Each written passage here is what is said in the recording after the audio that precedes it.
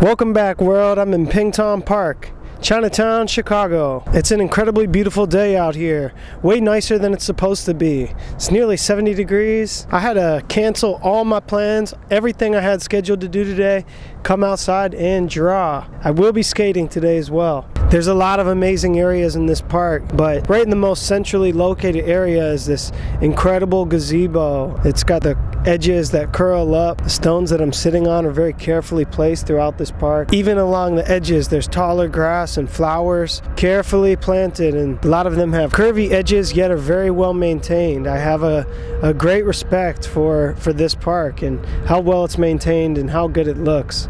I'm working on a really nice orange paper as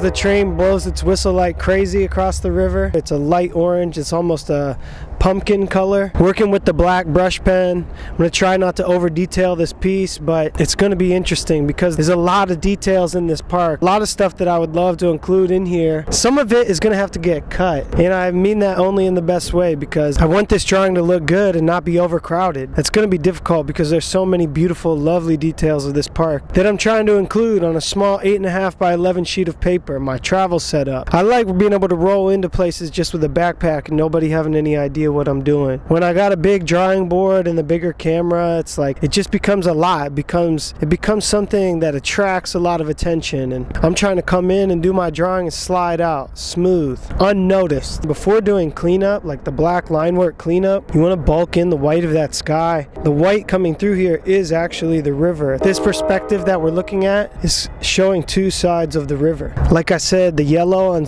on those smaller trees is prime time right now, and so I decided I'm going to use some yellow just to exemplify those yellow leaves on those couple of trees, and then I'm going to do a little bit of yellow streaks throughout the grass so that it just shows the warmth and shows kind of the direction of the sun and the direction of you can actually still see the cut lines in the grass. Aside from those little bits of yellow, I'm going to leave the rest black and white, leaving some negative space of the orange coming through. Over here on the left-hand edge behind those willow trees, you see this big piece of what looks like an industrial lift, and that is to lift the train bridge. Because of where we're at in the city, there's a lot of trains that are going around us, not only the CTA, but also this is the Amtrak hollering right now. We have train bridges down here that go up and down. Really unique thing to see a train bridge that can be lifted up so that the boats can go underneath of it. In fact, there are several bridges on both sides that raise and lower. Right now we got a lot of trains coming through, a lot of whistles are blowing. Pington Park.